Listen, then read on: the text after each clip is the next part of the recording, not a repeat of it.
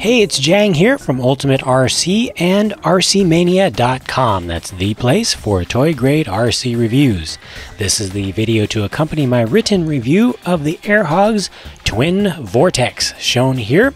This is an indoor helicopter-style aircraft. Kind of futuristic looking. It has a very interesting design to it that really catches your eyes right up front. It has two main helicopter-like rotor blades that are powered by independent motors, and they're completely surrounded by these foam rings. At the rear, there is a third tiny little motor with a tiny little propeller for giving you forward flight that you can control the speed of. To turn, the Twin Vortex uses these two flaps, which always move in opposite directions. They help to redirect the air from the main rotors. The Twin Vortex has a 3-channel infrared controller. You've got your throttle over here, that's for going up and down.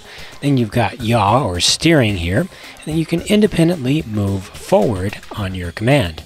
Now, interestingly enough, there's this little piece, sort of like a shift gate from a car, that you can pull off. You just have to pull off this extra little thumb or finger knob on the top, and this comes right off, and that allows you to move this right side stick around 360 degrees. You actually can't go backwards with the electronics on the Twin Vortex, but at least it allows you to turn while going forward. Now, there are two trim abilities here. One is that knob, which allows you to adjust your roll or your left to right. As viewed from behind, you can actually trim that drift out if it has any.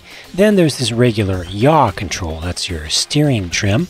So if it's spinning off to one direction or the other, you can make it stop that and have it going fairly straight. Now, like most Air Hogs controllers, this one does have a charger built right in with a very safe charging plug that you can't go wrong with.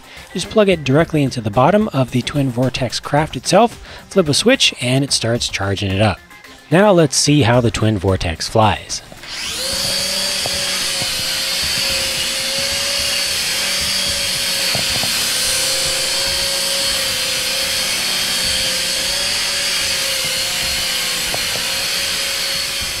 The Twin Vortex is a lot bigger than a typical indoor micro RC helicopter, and it's heavier and it has a lot more power. With those twin rotors that are completely separate from each other, it moves a lot of air around. So in a room that's small like this one, you actually end up generating your own wind and your own air turbulence. And that turbulence can come back and actually kind of jostle the craft around in the air a little bit. However, it has enough agility with those flaps and with the forward motion control that you can actually deal with that sort of turbulence and keep it under your control without crashing. If you have access to a larger indoor space, you won't have as much of a problem with the turbulence created by the craft itself, and instead you'll be able to use the rear motor that gives you extra fast forward flight a lot more. You'll be able to see that this thing can really move. It's not designed for beginner pilots. You should start with a 2-channel or 3-channel gyroscope enhanced craft first before stepping up to something like the Twin Vortex. This one, like I said, it's fast and it's very agile, so it requires plenty of practice to get used to its controls and how quickly it can respond to your control inputs. Once you have that practice, oh man, it's just a joy to fly around. It's a little bit of a challenge, but it's a good challenge. It's not panicky, and it's always under your control. It's really up to how quickly you can respond and how well that you can really become one with the craft. Learn more about the Air Hogs Twin Vortex and my detailed thoughts about it in the full written review at RCmania.com.